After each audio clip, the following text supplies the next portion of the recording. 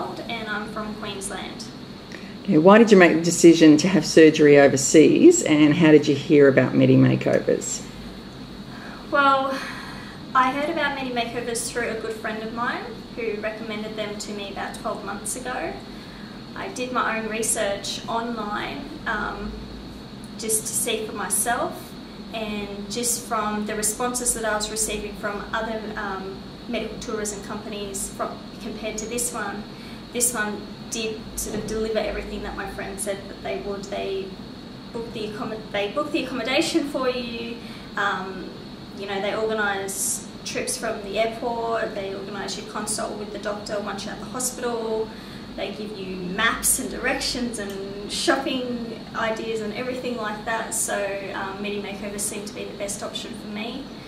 You know, this is something that I've wanted to do since I was about 16 years old, and I just never got it done in Australia because it just cost way too much money for something that, you know, it wasn't going to, it was more aesthetic rather than, you know, of a thing that had to be done. So I think the surgery that I got here in Thailand cost me $5,000, whereas the exact same surgery, if I had gotten it in Australia, would have cost me from about $17,000. How did you feel about Medi Makeovers process before you arrived in Thailand? When I first inquired, I got a phone call straight away. Just you know, the lady Vicky introduced herself to me, said that she'd be helping me through the whole process, and of course it's no obligation, so if I wanted to change my mind any time I could. They sent me so much information, or sorry, Vicky sent me so much information on, as I said before, tourism places, where I'd be staying, so I could research the hotels that I'd be going to, what to do post-surgery and prior to surgery, such as, you know, no smoking, no drinking.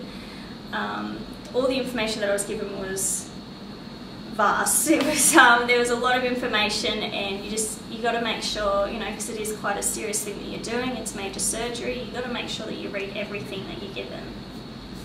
And how did you feel about your consultation with Dr. Somsak when you saw him? It was great. You know, I could understand him thoroughly, even though he is from a different country. His English was fantastic. There was no communication barriers. I was able to actually try in some of the different types of implants that he has available, and we discussed, you know, what implant would be best for myself compared to my body shape and my previous breast size and all of that. And yeah, no, it was fantastic. I didn't have any problems. How was your treatment and your stay at the hospital? Well, I was initially, I believe I was only meant to stay one night, but because the operation, after my consultation with Dr. Somsak, we agreed to change the type of operation that I was to have and implants that I was to have, and I ended up staying for 2 nights. The first night that I was there, it felt like every 15 minutes I had someone in my room. I had one nurse checking my blood pressure, one nurse checking my IV, another nurse checking my temperature. They were just all so fantastic, and they all spoke English. I pushed that button if I needed someone to help me to go to the bathroom, and they were there straight away. It was fantastic. Okay, so would you recommend Medi Makeovers and having surgery in Thailand to your friends and family? Absolutely. My sister is actually going to get a breast reduction, lucky her, a breast reduction, and I would definitely be recommending her to go through Medi Makeovers. And my brother is coming over to Thailand to get his teeth done, and my brother's girlfriend is also coming over to Thailand to get her breasts done, and she's very jealous that I beat her to it. Okay, thanks so much for your time today. Thank you.